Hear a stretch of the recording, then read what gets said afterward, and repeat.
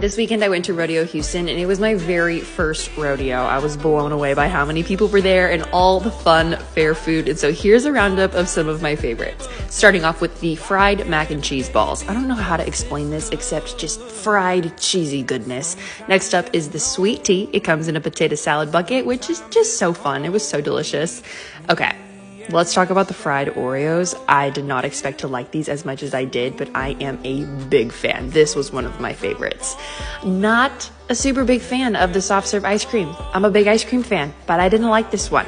However, the turkey leg. This was my very first turkey leg and I was kind of scared to eat it and also felt like a straight up caveman biting into this, but the flavor of this turkey is indescribable. It was unbelievable. And we have to give an honorable mention to the funnel cake.